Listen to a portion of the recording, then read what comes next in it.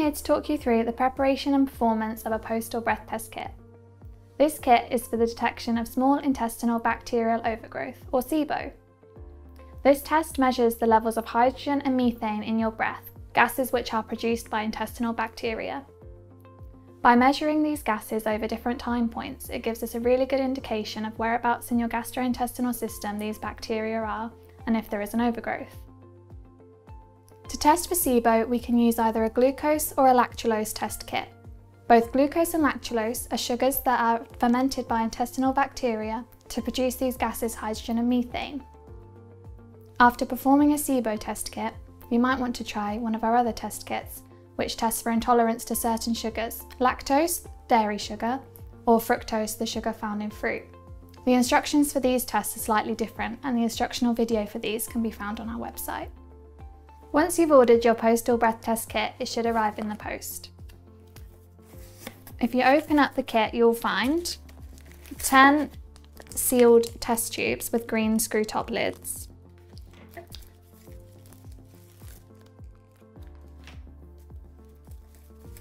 10 collection tube labels, one for each tube,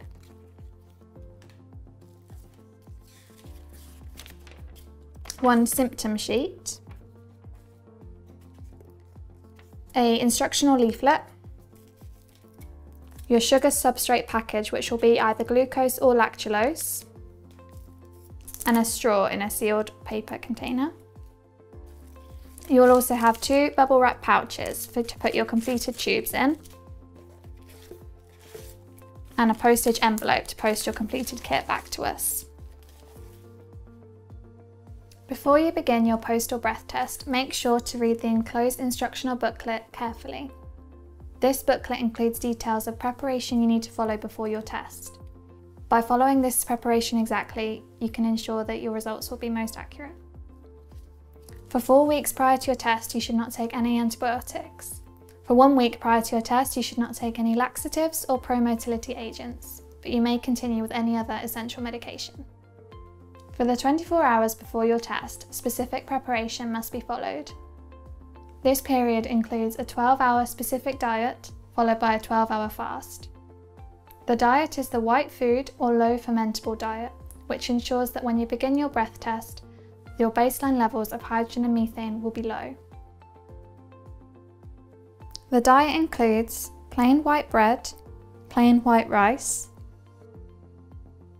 baked or grilled meat such as chicken or pork, or white fish, no oily fish, eggs, non-flavoured black coffee or black tea with no milk, a small amount of butter, margarine or oil, and salt to flavour food.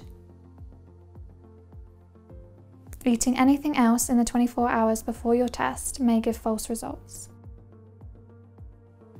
For 12 hours before your test, you should not eat or drink anything but water.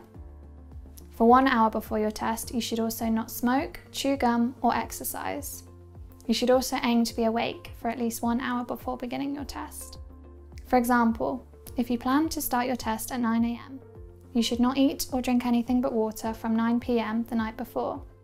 You should wake up around 8 AM or before, and in the morning you may brush your teeth and you may take any essential medications with a small amount of water, but you should not eat or drink anything else. You can then start your test at 9 AM. Once you've finished the necessary preparation, you are ready to begin.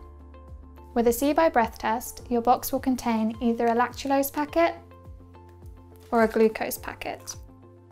You need to mix this sugar with room temperature water until the sugar dissolves.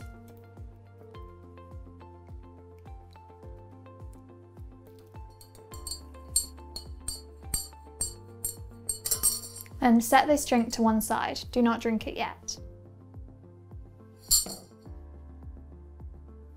Next, fill in your symptom sheet with your name and date of birth.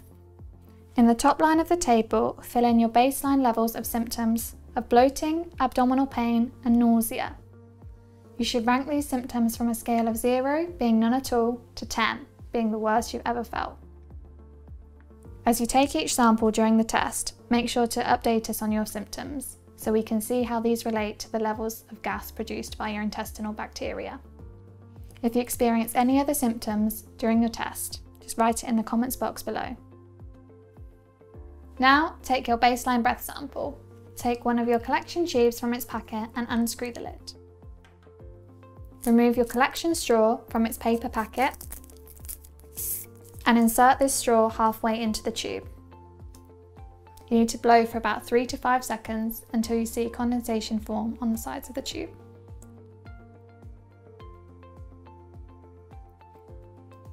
Then, secure the lid, but you do not need to screw it on too tightly.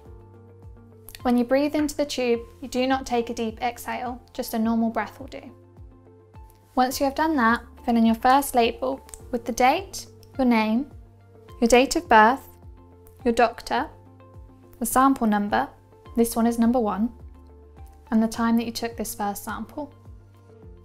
Remove the label from the backing and stick it to the outside of your collection tube.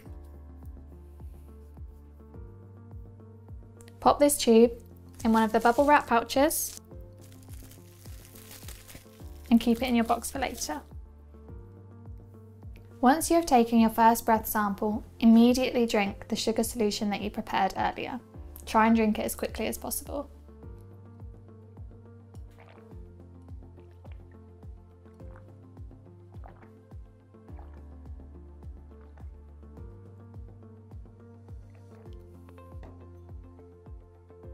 Then, after exactly 15 minutes, take a second collection tube and unscrew the lid.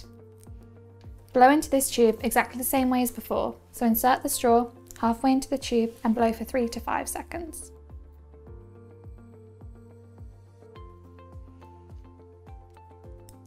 Screw the lid on tightly, and then fill in the label the same as before, but note this one as sample 2, and note the time that you completed this sample, which should be 15 minutes after the first one.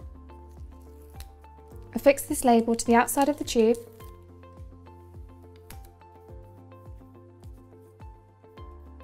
and pop this tube into the bubble wrap pouch with the first one. At this point, you should also fill in the second line on the table on your symptom sheet with any updates to your symptoms. When another 15 minutes has passed, take a third tube and blow into this the same way. Fill in the label, mark it with sample 3 and the time that you finished this sample. Fill in the third row of your symptom sheet with any updates to your symptoms. Keep repeating this process every 15 minutes and make sure to label the samples correctly. This means the interpretation of the results will be correct. Once you have taken your 10th and final sample, you may resume your normal diet and activity. The test will take 2 hours and 15 minutes in total. Make sure all your completed tubes are in their bubble wrap pouches and sealed. Place these tubes back inside the test box along with your symptom sheet, and place this box inside the plastic envelope and seal. Drop this parcel off at your nearest post office within 2 weeks, so it can be delivered back to our lab. Once we have received your kit, samples will be analysed within 2 working days and a report sent out to you. If you have any questions at all about any aspect of the test, do not hesitate to give us a call.